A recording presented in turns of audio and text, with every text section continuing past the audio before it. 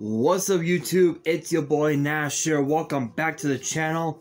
Now before we get into today's video, guys, we are 14 subs away from 200 subs. I know we can do it. We are so close to reaching the goal of 200 subs before the summer comes to a close. I know we can do it, guys. And as I've said in previous videos, if this channel does get to 200 subs, I'm gonna open up this Korean Strike of Neos booster box in its entirety on the channel, on the hopes of potentially pull this guy, Elemental Hero Air Neos, the so-called forbidden Yu-Gi-Oh card. Is it really forbidden? I'll let you guys be the judge of that. Now, if this channel gets to 500 subs, I'm gonna open up this Korean LOB booster box in its entirety on the channel that I got from my partners over at Collector Store, so be sure to check them out. Link and address will be in the description below. By checking them out, not only does it support them, it also supports the channel, and I would greatly appreciate it. On the hopes of potentially pull a Blue Eyes White Dragon, a Dark Magician, a Red Eyes Black Dragon, a piece of Exodia, the possibilities are out there. However, if this channel gets to 1,000 subs, I'm gonna open up this first edition Toon Chaos box in its entirety on the channel that I also got from my partners over at Collector Store, on the hopes of potentially pull my second ever Collector's Rare. Because if you guys missed out on my Genesis Impact box opening, I pulled this, a Collector's Rare B Cup from the Underworld. I think it's gone up in price a little bit. I'm gonna have to take a look, but this thing is actually beautiful. So if you guys want to see these boxes get opened, maybe you guys want more episodes of WWE's Biggest Issue, maybe you guys want more episodes of Yu-Gi-Oh's Biggest Issue, deck profiles, card discussions, WWE topic videos, or maybe you guys want some premium live event predictions and results. Well, if you guys want all of that and more, and if you guys are new to the channel, my channel is the place to be, so be sure to subscribe to the channel, hit that notification bell, smash that thumbs up button on this video, and be sure to follow me on all of my social media. My ads will be in the description below, as will the info to my fan mail. It will also be in the description as well. And I want you guys to post in the comments below answering the question of the day, which is this. Because before I get to that, today's video I'm going to be talking about whether or not WWE should actually sign the group known as the Elite. So the question of the day is this: should the Elite sign with WWE, or should they stay where they are at? Because I'm not gonna lie,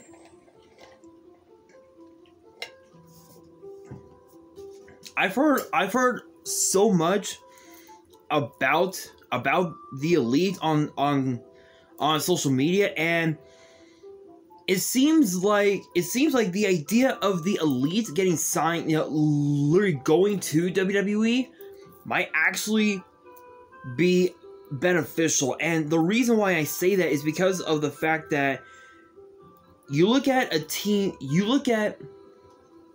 a guy like Kenny Omega, who again I don't watch AEW unfortunately, but I have heard a lot of great things about these guys.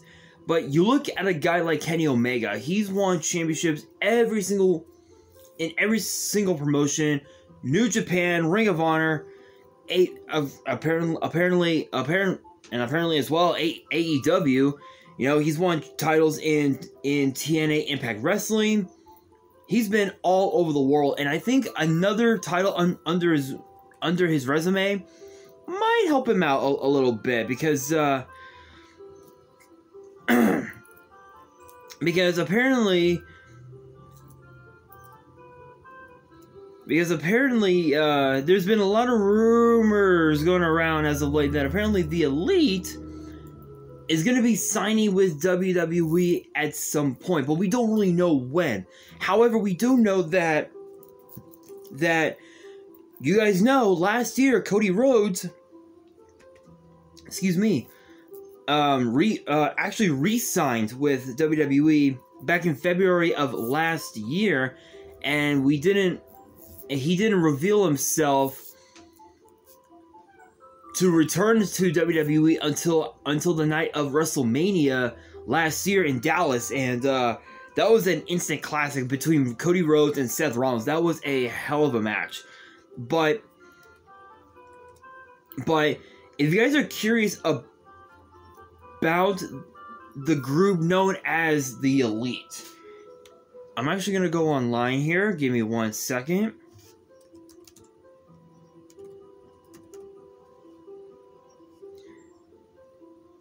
And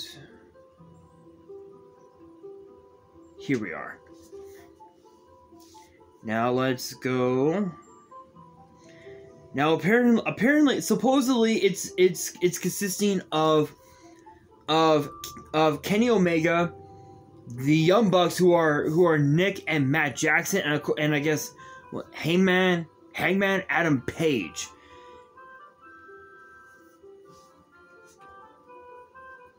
And apparently they're supposed to be accompanied by Brandon Cutler and a guy by the name of Michael Nakazawa, who actually used to wrestle who actually wrestles from time to time from what I'm seeing here. And there's been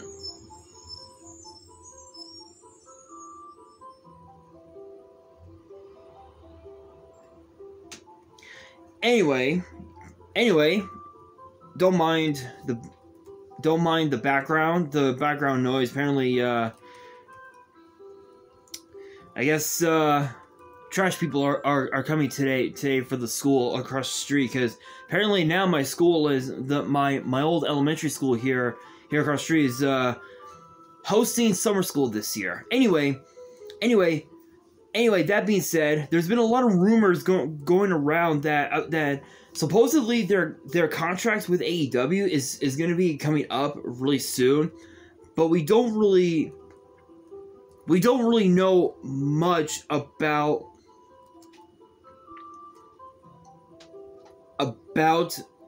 their contracts at all.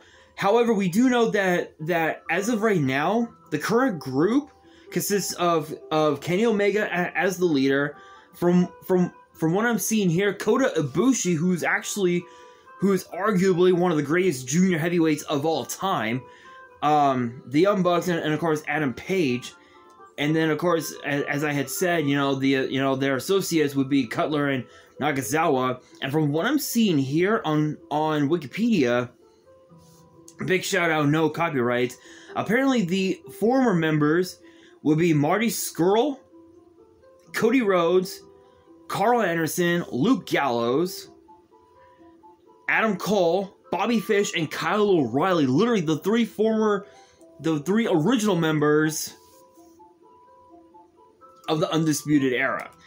And then, of course, too, the former associates would be guys like Adam Cole, Chris Jericho, Brandy Rhodes, Chase Owens, Yujiro Takahashi, Dustin Rhodes, who is actually Cody's half-brother, Matt Hardy, Don Callis, I'm not sure who that guy is, but, and then, Konosuke Takashita, I believe is the guy's name. But, yeah, honestly, the Elite is, from what I'm seeing, is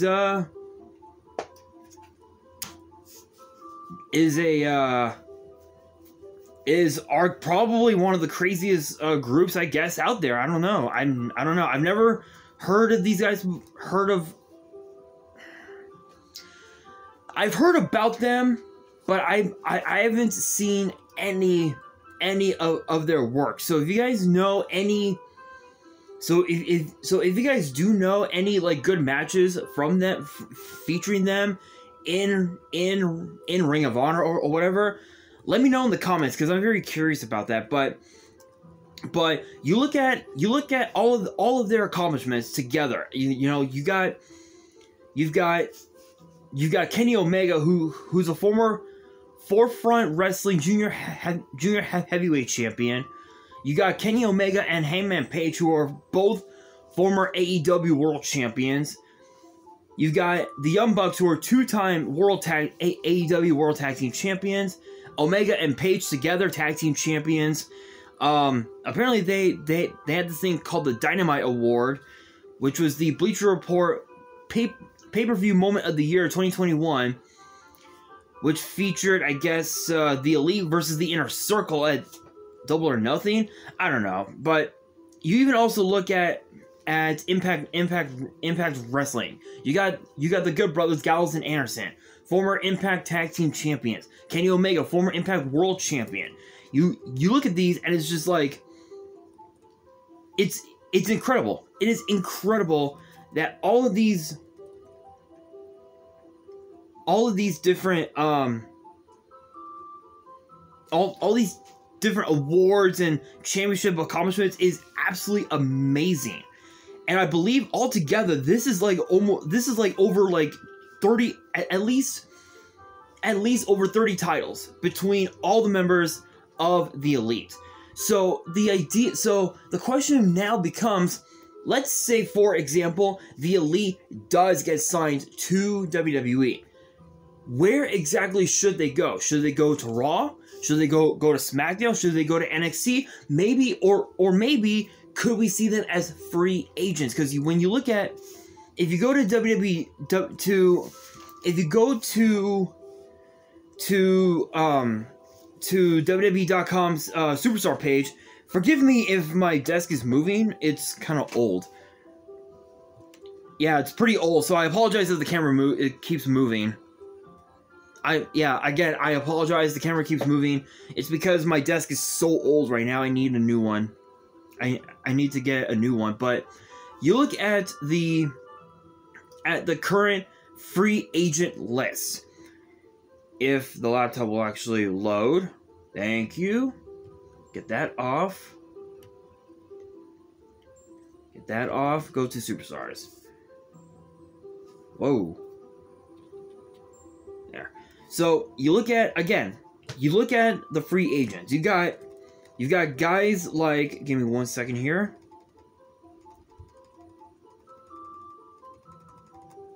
Here we are. Current free agent.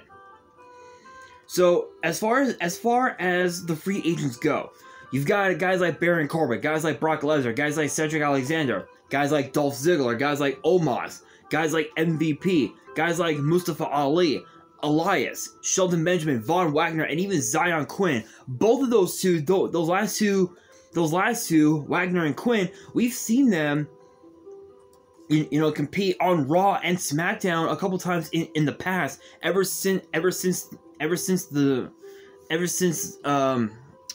draft, and we know how good they are.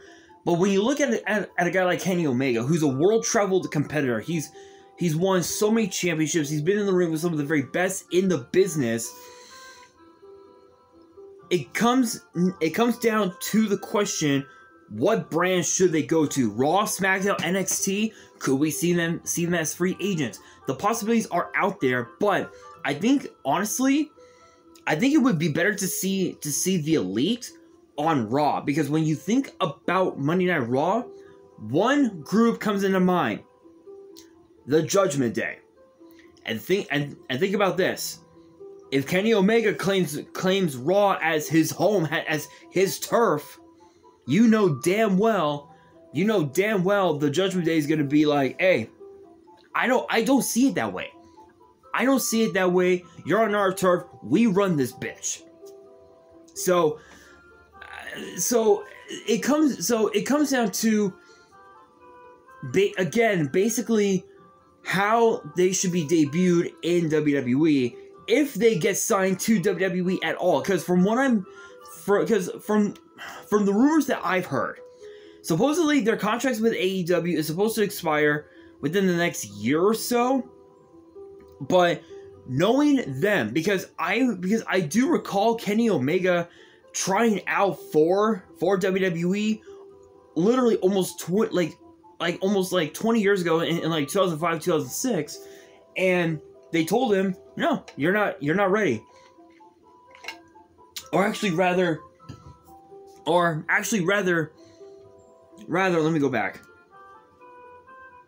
Actually, rather, he applied, he tried to,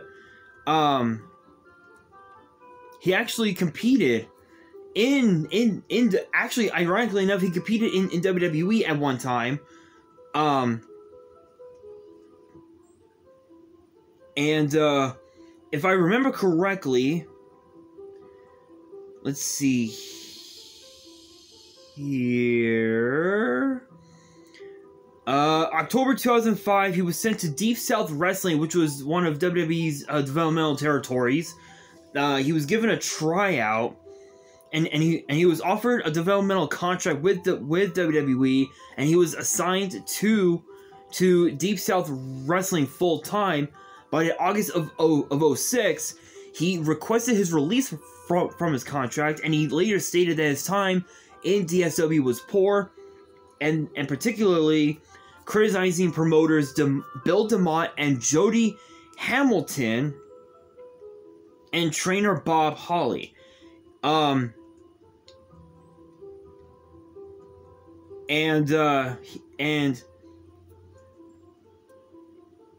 three times, actually numerous times he was offered a contract. One time was in the spring of 2014, 3 times in 2015, and in early 2019. This was right before COVID, struck.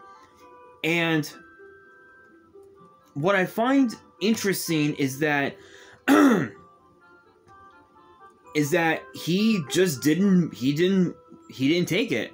And now that he's a bit better, he's gotten a lot better at his craft, it's possible we could see that. We could see him in WWE. Think of the different matchups that we could see with Kenny Omega. Against Roman Reigns. Against Damian Priest. Against Logan Paul. Against Brock Lesnar. Baron Corbin, just to name a few. The Young Bucks. Think about this. Guys like The New Day. Guys like Benjamin and Alexander. Guys like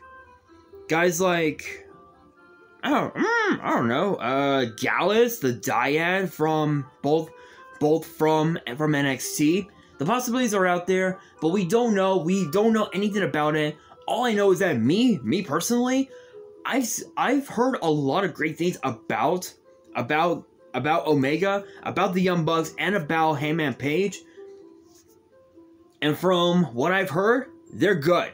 So I would love to see them in WWE, but only time will tell. But to close out this video, I'll say this. No matter where the Elite goes, after the contract expires,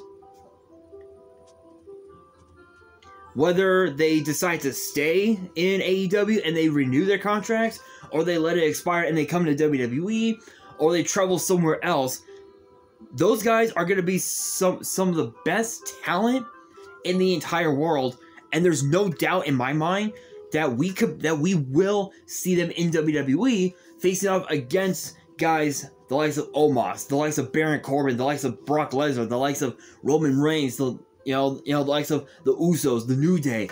We will see it happen, but when it happens is up to them. But again, that brings me back to the question of the day, which is this: should the Elite go to WWE or stay where they are at? Let me know down in the comments below, and that will do it for today's video. Hopefully you guys enjoyed. If you did, make sure you guys smash that thumbs up button. If you guys are new to the channel and you guys want more WWE topic videos in the future, make sure you guys subscribe to the channel, turn on the notification bell, and follow me on all of my social media. My ads will be in the description below, as will the info to my fan mail. It will also be in the description as well. And on that, this is your boy Nash, signing out.